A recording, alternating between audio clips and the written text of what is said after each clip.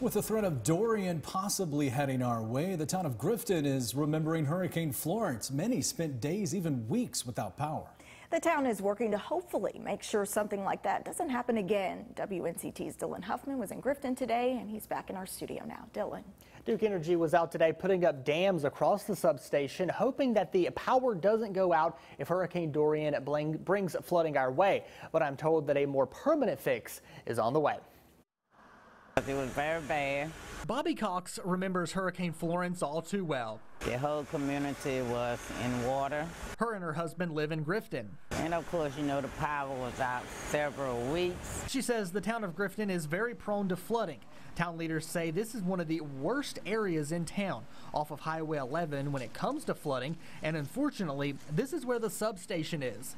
Senator Don Davis says leaders have been working for years to fix that problem. When we look at the last two major hurricanes to come through North Carolina, Grifton has actually been hit kind of the hardest, especially, you know, in the area here. Duke Energy has agreed to pay close to $1 million to put up a barrier around the substation that'll hopefully keep floodwater out and keep the power on for people in town.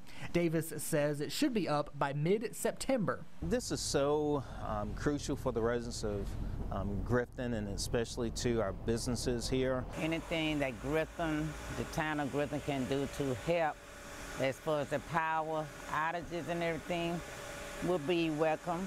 I like the idea of that.